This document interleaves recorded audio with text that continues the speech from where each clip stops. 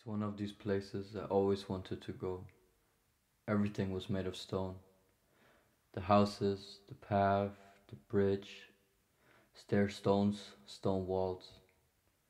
At the end of the settlement, in light grey, the facade of the building was contrasting the valley, looking like a small chapelle resting peacefully next to the river.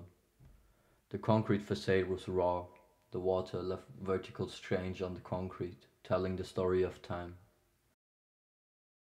The volumetric overlapped in a complex yet simple way. The hard shadows revealed connections between the three volumes and created new geometric shapes.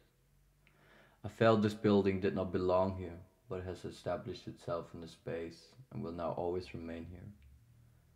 The door is avoiding coming to the ground. I had to use the hanging step that was sticking out of the back facade. It felt exciting to have the keys to this place. After closing the door, my body calmed down. My breath and my heartbeat got slower. Inside here, I could be in the valley, in the forest, in the desert. I wouldn't notice, I wouldn't mind. Because I was looking for this place, which understands and reflects myself.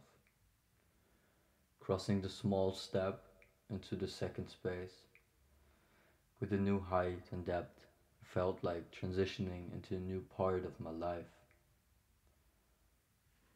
The indirect light shining through the ceiling filled up the whole room. Josephson black sculptures spoke to me like forgotten memories. They were not imprisoned here, but preserved, joining the timeless quality of the space to form an inseparable symbiosis.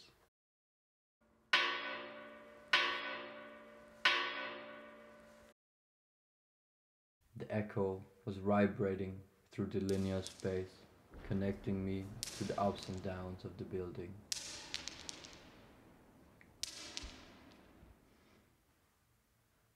In the third room, the space absorbed and united me with an unreal consciousness that decided to live in the museum. The space was my teacher, who left me alone with my thoughts, fears, and hopes. I wanted to scream, as I knew the space understood me, and the weight on my shoulders started to ease.